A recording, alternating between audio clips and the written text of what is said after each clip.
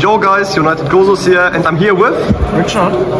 And what did you bring today? I played Memento at the European World Championship qualifier. Nice. And how did you do? I went 9-3 after Swiss and got 64th place, so I reached the top cut with it. I had to play against first after Swiss guy. Unfortunately, I lost game 3 due to a brick, but anyways, I topped, so here we go. Memento. You start with Anguish, which is your...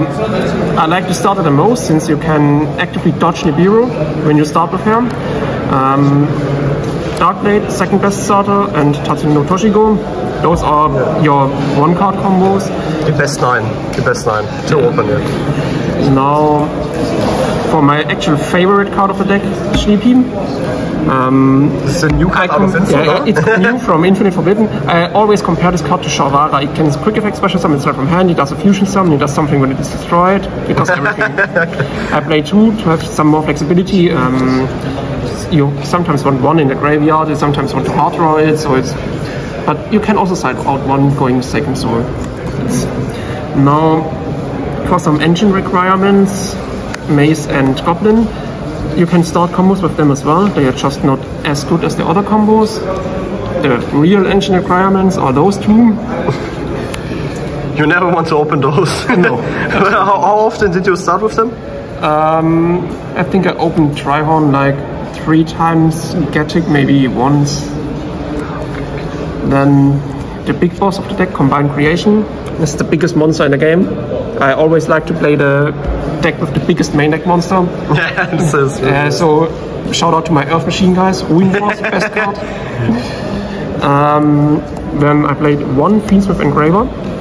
This stuff is just here for extension, so I didn't like the lines where you start with the Fiendsmith, so I just cut down to 1, and you will see in my extra deck what I try to do with him. Non-engine, I played 3 Effect Veiler, 3 Ash Blossom, 3 Nibiru.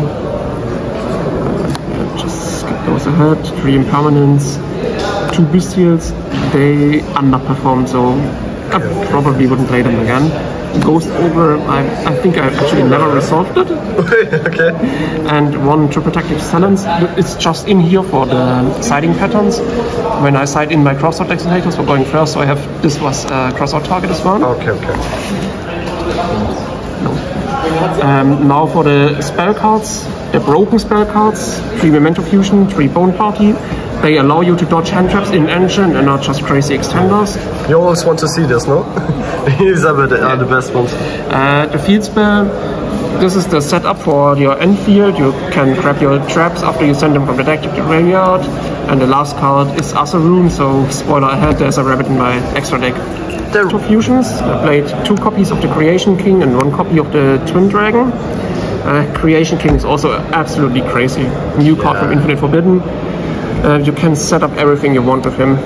Yeah, you can send free one from anywhere. Yeah, from anywhere. You can send spell traps, fusions, monsters, anything. Okay, this card is totally cracked. Yeah. Generic stuff. I also played the Guardian Chimera. Memento Fusion is generic. You just have to use a Memento monster as a fusion material. Then for generic endboard pieces, SP Little Knight and the Rabbit. I tried to summon both of those, plus the Combined Creation, the 5k beat stick, plus everything in the back row. Yeah. More generic stuff, Access Code Talker, Cross Sheep and Appaloosa. And the rest of my extra deck is just for the 1 Engraver.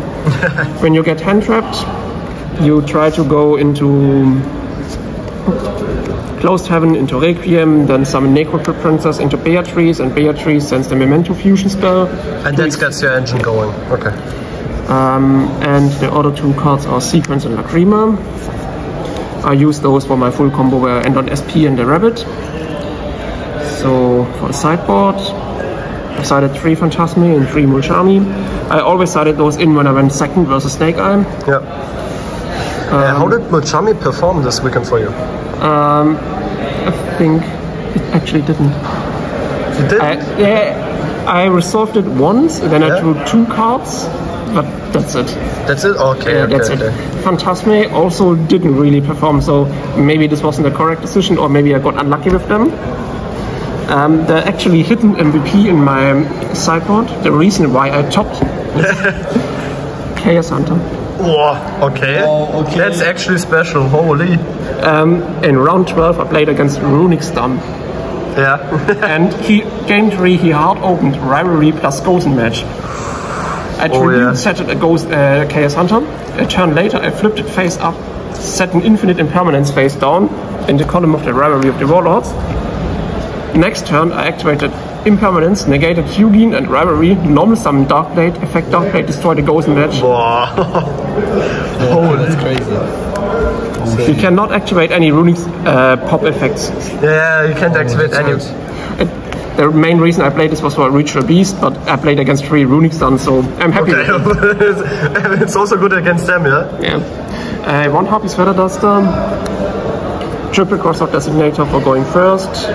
I also side in 1 Mulchami going first. Yeah, just for makes the sense.